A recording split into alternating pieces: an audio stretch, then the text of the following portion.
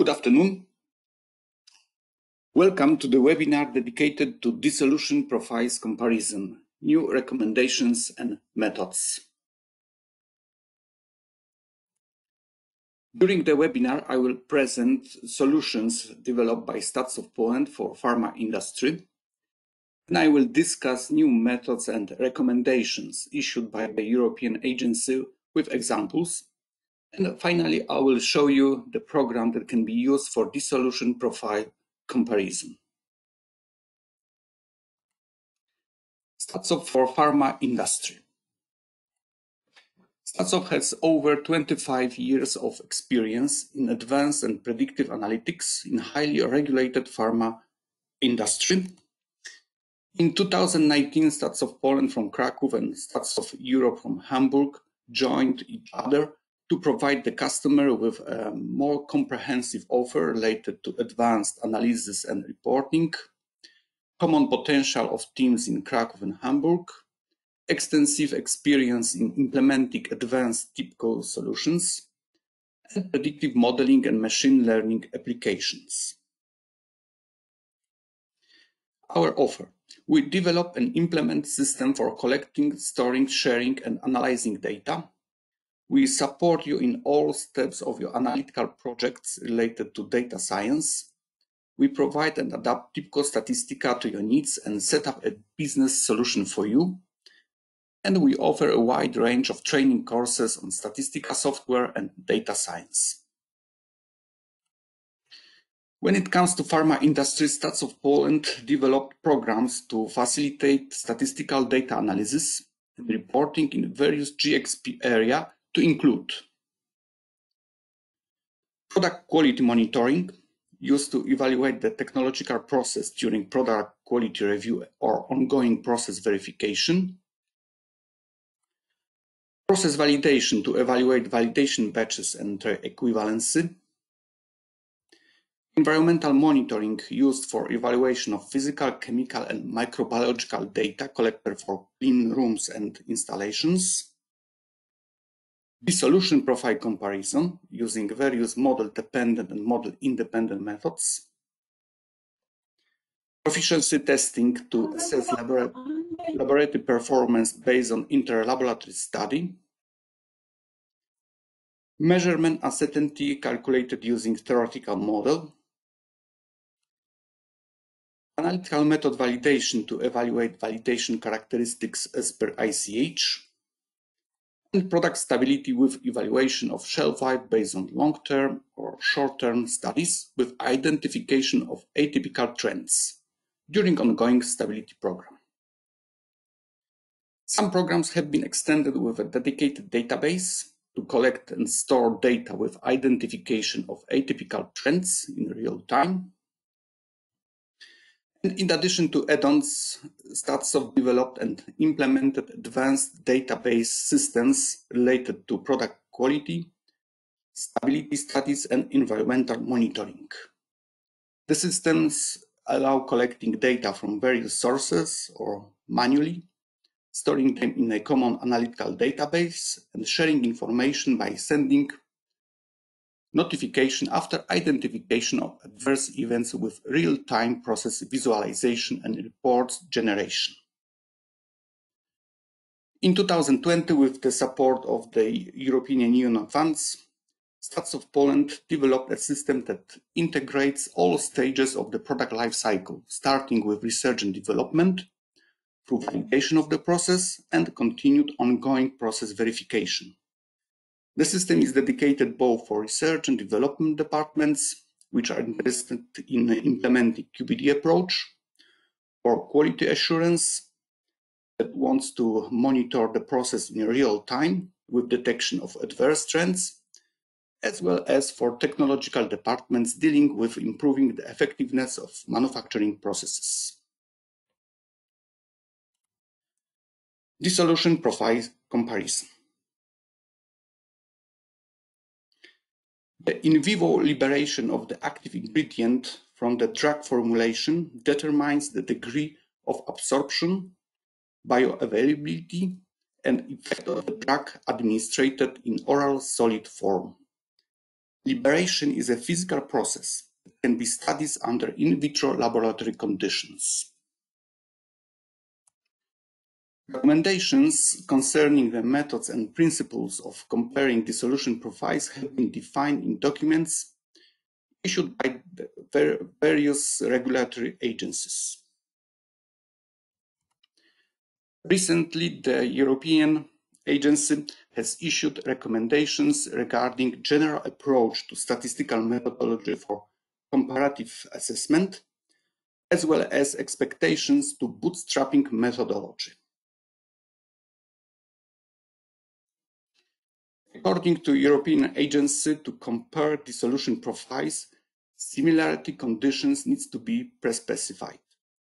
They include comparison of mean values across time points with a recommended difference of no more than 10%, then similarity of variation in results across time points with an acceptable lower variation for the test product, and similar shape of the release curve. The figure shows dissolution profiles that do not meet similarity conditions, at least visually. So, how to define the objective criteria for similarity conditions and what methods should be chosen to meet the regulatory expectations? The criterion for similarity of dissolution profiles should take into account the similarity conditions, as well as satisfy the principle of statistical validity, which leads to the formulation of a statistical hypothesis about the equivalence of dissolution profiles. The null hypothesis states that dissolution profiles are not similar, while the alternative hypothesis says that the profiles are similar. The purpose of the study is thus defined by the alternative hypothesis. During hypothesis verification, it is essential to understand the probability for a false positive decision on similarity of dissolution profiles that are not in compliance with the pre-specified similarity conditions. This is a patient risk, type 1 error. The same applies for the probability for a false negative decision when dissolution profiles are in compliance with the similarity conditions. From the regulatory perspective, the main concern remains the false positive similarity conclusions. Therefore, characterization of this risk is considered most important, and the selection of similarity criterion needs to be driven by the reduction of that risk. The method used in dissolution profile comparison can be divided into two main categories. The first group includes model-independent methods, such as similarity factor F2, and multivariate statistical distance methods that measure a distance between dissolution results. The second category is model-dependent methods, which are based on fitting a theoretical curve, such as Weyl curve, to the dissolution results and evaluating distance between model parameters. However, those methods have some limitations, especially in cases of high variability in dissolution results. Therefore, we will take a closer look at three new methods that can be used when standard procedures cannot be used to assess the similarity of dissolution profiles. These are the following method: F2 bootstrap, T-square EQ, and maximum deviation. We'll start with the standard, most commonly used similarity factor method F2. Principle: the similarity factor F2 is the average distance between the mean values of the reference product and the test product. Condition for applicability of the method includes the following: a minimum of 3 time points, same time points for the two formulations, at least 12 individual values for every time point for each formulation, not more than one mean value above 85% dissolved for any according to European regulation, both according to the US regulation, and reference according to WHO formulation.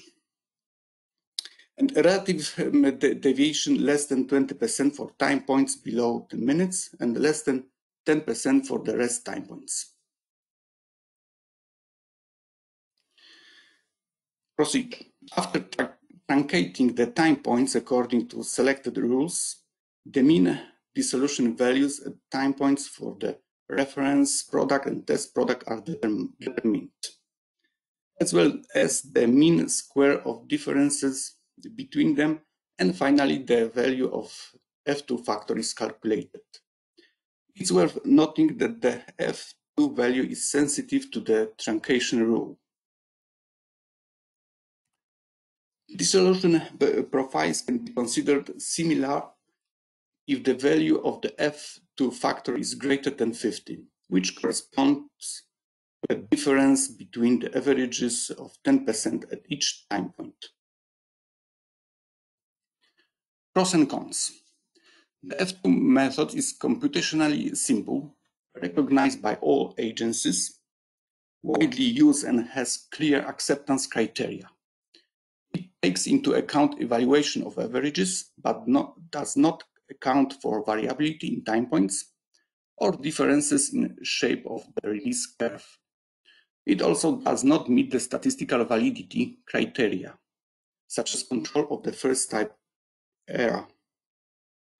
However, the scientific simulation studies showed that F2 metric is an acceptable methodology to detect non-similarities if the dissolution for its applicability are met. Otherwise, the procedure becomes ineffective. In such cases, the European agency recommends the F2 bootstrap method.